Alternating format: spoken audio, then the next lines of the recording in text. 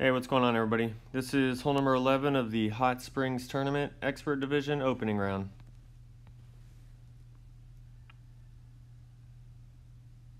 For our tee shot, we want to use a sniper level 7 and above, and either a Kingmaker or a Kingslayer ball depending on our wind. We want wind to be somewhere between 6.5 and 8.0 miles per hour. We're going to apply 3.5 backspin with 3 right spin.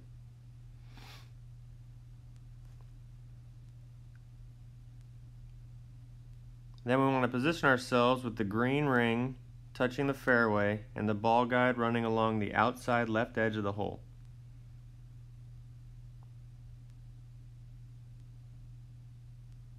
From here, our adjustment is going to be P2 max plus 20% elevation using sniper 10 numbers.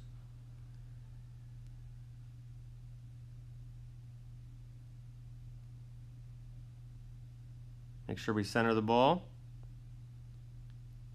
Hit perfect. Ball's going to land in the rough, bounce out onto the green, and we're going to drop center cup for the hole-in-one on hole number 11. For further instructions on how to play this hole, make sure you guys click the link below and subscribe to Expert Tournament Guides through Golf Clash Tommy. Good luck in your opening rounds.